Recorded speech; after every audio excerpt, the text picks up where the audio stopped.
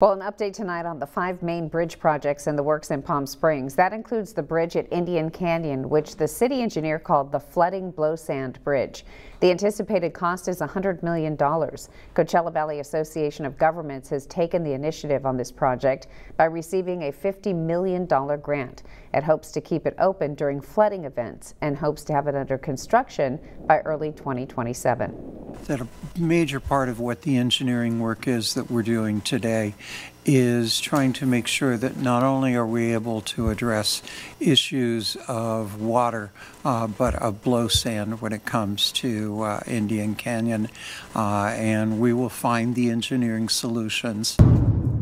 The majority of the cost will be covered by federal and state funding. Other bridges in the works include South Palm Canyon, Ramon Road, East Palm Canyon, and Vista Chino. You can get updates on each of these projects by heading to our website, KESQ.com.